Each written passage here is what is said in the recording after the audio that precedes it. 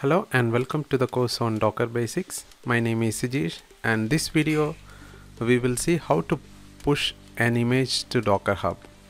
So in my previous videos I have explained how to create a login in Docker Hub. So after completing that, so we will go ahead and log in using that credential. So once you log in here, so you can see there is an option called repositories, and let me see what are the files I have uploaded. So initially it's empty.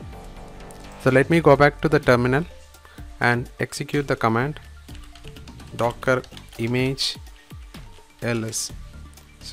Docker image ls. So these are the images or available in my system. I'm going to create a container by using this. So docker run -d -t, d for detachable mode, t for terminal, and -name, then my CentOS container. Then so which image I need to use, so I'm using CentOS 7, and the program I'm executing is /bin-bash. Okay, so this will create a new container with this name. So let me just check docker container ls, that is listing, and my container is up and running. This is my container ID, and my container name is this one, my first container, my CentOS container. Okay, let me just go inside this container and execute something. Use docker exec to connect that, -it for interactive, -i-t, this is also fine. Then what is my docker ID and which command to execute? So if I use this command, I'm able to go inside this container. Okay, and if you just use hostname -f, you can see, so this is the running container, and the container ID, so this is same. So what I'm going to do here is I'm just installing some packages. Basically I need to show you I'm making some changes here. So let me just check rpm-qa and grep httpd. So httpd package is not there by default. I'm going to install that, right? So this will download the packages from internet. So not only this http packages, what are the other dependent packages, that is also will be downloading and installing in this container.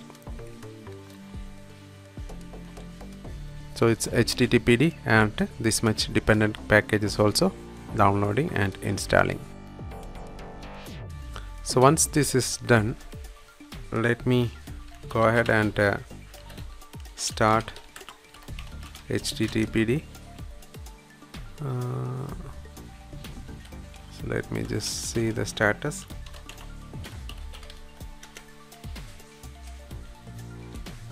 Okay, I think what else? Let me just see rpm-qa grep httpd. Yes, these packages are there. So I'm just coming out of this and see docker container ls. So what I'm going to do here is I'm just saving this image, that is basically a CentOS image with the http install. So let me just use docker commit. So what is the container ID and the new name which I am going to use. So the new name, I'm using my Docker Hub login name, that is Hadoop engineering / then CentOS-http:/7. So docker commit will take this container and save as a image. Okay, now if I just use docker image ls, I can see this is the new one, and this is saved locally, and this is around 329 MB. So initial this is the base one, this is around 202 MB, but I have installed HTTP and this around 329 MB. So next I'm going to log into my Docker Hub by using docker login. So once prompted, type the ID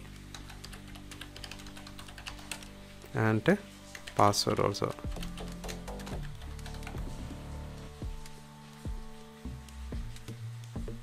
Okay, so login has succeeded. Now I can just use the docker push. Okay, what is my image? Then colon tag. So this will upload this image file to the repository. Okay, and this is my repository name. So by default this is my login ID for this repo. So it will take some time because it has to upload these files to the repository.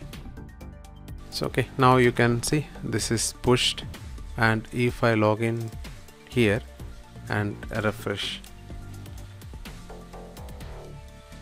I can see this CentOS-http has reached here. Now let me do one thing: docker image ls, then docker image rm, this one colon 7. This is deleted. Now if I do, so this one is not there, right? Then what I'm going to do here is docker run -it interactive and -t for terminal and -name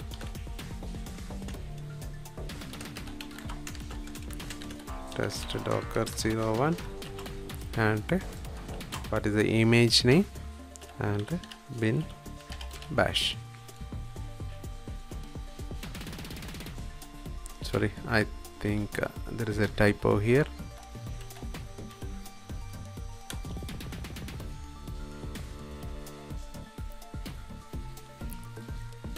See here, you can see even though this is not available locally, this is pulling from the repository because I have already uploaded into repository. So I can use some other machine also and use this. Okay, and here you can see this is the image that I have already uploaded into Docker Hub, and this is working fine, like similar to any other image. So we have learned how to upload an image to a Docker Hub and also test by downloading the same to locally. You can use the docker pull or docker run command to download this image that we have uploaded to Docker Hub. So I hope you understood. So with that, this concludes this demonstration. We'll see in the next video. Thank you for watching. Bye.